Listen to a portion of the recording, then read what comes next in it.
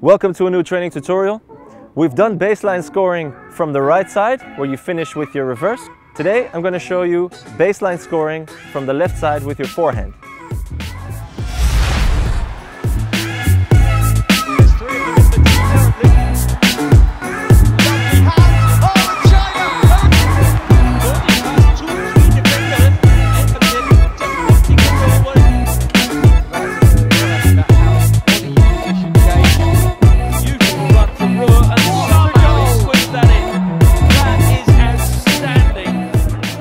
So many times in the game, a striker can go over the back line and see no pass option. So there's no one free over there, there's no one free over there, and you choose to go by yourself. Obviously from here it's a really tough angle, so what you want to do is you want to come inside and then see what the goalie does. If the goalie stays on his post, what you can do is you can aim for the far corner. If the goalie tends to dive, you can also choose to go short corner.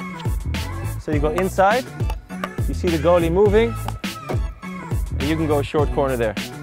So if you feel like the goalkeeper is moving towards the long angle and is bending his knees a bit more, the space above his right shoulder tends to be open. So you can go inside like before, then you come off the baseline, and from here you can go short angle instead.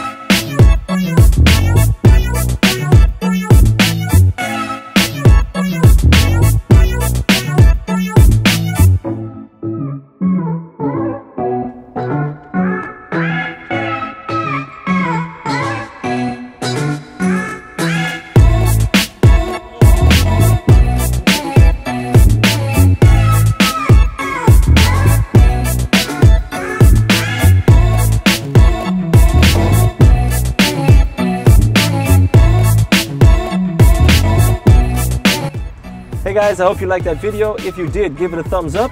Also, if you want to win nice prizes like this stick or this shirt, make sure you subscribe right now, because I'm going to be choosing one lucky winner.